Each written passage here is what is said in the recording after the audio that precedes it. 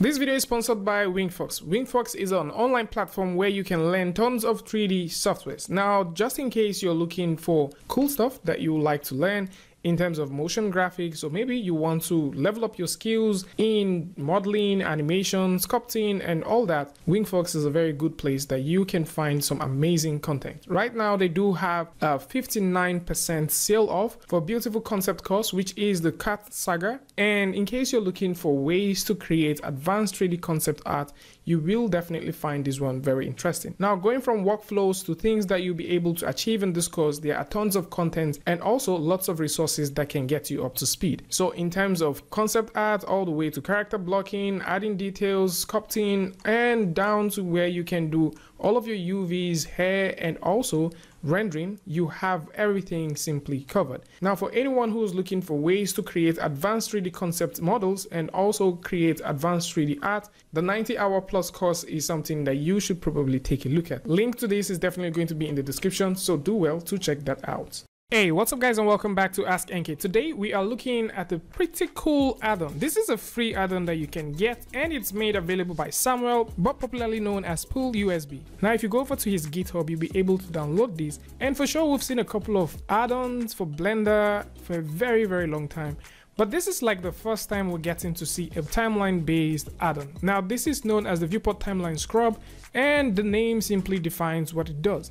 So for you to get this, you need to simply go over to the link in the description, download this, and then you need to fire this up directly in Blender. Now, one of the things to keep in mind is once you install this, or you add this to your add-ons, you will be able to notice that it has a shortcut key, which at the point of recording this right now, you cannot really change it. You also notice that you have the frame interval that you can see on screen, and you can also change the colors. Now, if you want to be able to show the timeline, the current frame you're working on, whatever you want to show, you can actually take a look at this. So with this said, let's fire up Blender and take a look at some of the things that you can do with it. Meanwhile, if you take a look at the screen, you would notice that I've been playing with this for a couple of minutes. This simply solves that tiny problem of going down here and doing this.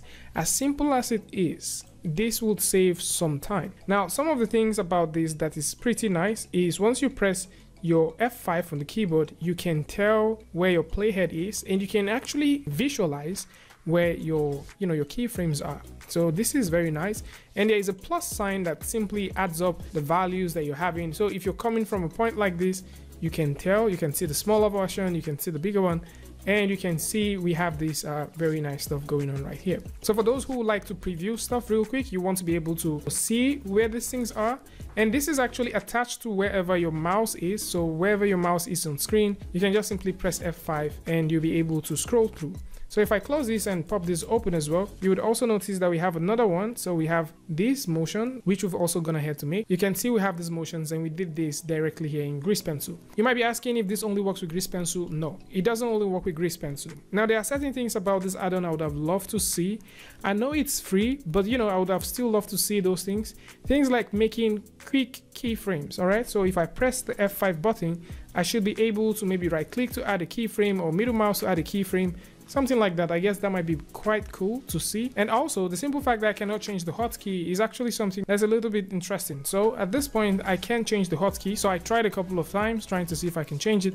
That doesn't work. But regardless of that, you can literally use this thing to preview your entire shot. So imagine having about, let's say, 4,000, 5,000 keyframes, 3,000, 2,000 keyframes, 1 minute animation, maybe 1,440 frames, and you want to scrub through to just make sure that you have that exact point of stuff that you're looking for, instead of going down here and scrubbing through, or dragging this all the way out and start stretching these back and forth just to be able to see some stuff. This would come quite handy. So you can just press F5 on the keyboard and just go all the way to the point.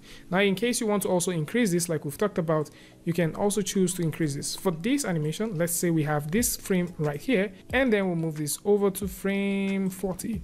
Actually, let's move this to frame 40 right there, and then go over to 120 and bring this right over here. All right, so if I press the F5 button right here, I can be able to preview this. So we have this preview going on from there all the way to this point. Now I know some of you guys will be like, oh, you cannot see the whole thing. How you can see the whole thing is if you click on edit, go over to preference, let's drag that bad boy here and type the word time, because you know it's within the timeline. So what we can do here is we can change the frame interval on screen, and probably let's set this to 1. Now if we set this to 1 and close this, what would happen is once we go back and press F5 on the keyboard, we will be able to see these things even way more. So if you want to make changes, it's quite interesting how the changes work. So you kind of think that, you know, once you put more numbers, you get more, but the reverse is the case at this point. So for example, if we go ahead and put something like 350 and close that and press F5 on the keyboard, you see we have a very distant frames. And if you would like to see more, you can simply go back here, go all the way down over here, and then we can change this to about 5, half of what we had earlier. And now if I press F5 on the keyboard, we'll be able to preview this even way better. Now, I know some of you guys might also be asking, of what benefit is this? Especially if you have a very small display or you don't really have enough real estate on your screen, you might actually find these quite interesting. And for the fact that someone took his or her time to create this stuff is just something I found interesting, and you know, I felt it was worthy of giving a very cool shout out to. So you guys can actually go over to the link in the description, grab this, play with it, bug the hell out of it, and also help the developer make this cooler. And of course, I would like to see some more updates come over to this tool, and I would like to know what you guys think about this one in the comment section. And of course, if you like this video or you learned something from this, you can go ahead and give it a like, and don't forget to share with a friend. And if you're new here, it's going to be amazing for you to hit the subscribe button and also turn on notifications so that you don't miss the next video or the next update. And until I see you guys again with a tutorial update, Free Friday, Tutorial Tuesday, tips and tricks, things like this. Peace.